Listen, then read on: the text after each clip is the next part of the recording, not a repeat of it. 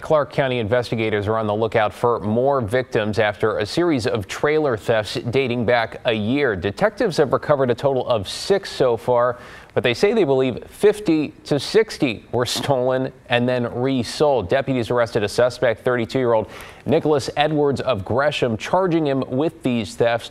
They say he used these vehicles, a Dodge Ram pickup and a Chevy Tahoe, to steal utility trailers, mainly from folks in Washington, before reselling them in Oregon.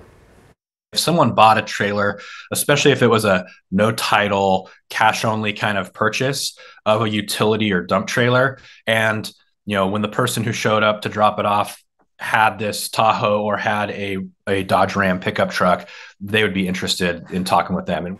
The sheriff's office says Edwards sold trailers over Facebook Marketplace using aliases like Joshua James or Joshua Webb. Anyone who may have been impacted is encouraged to reach out to investigators.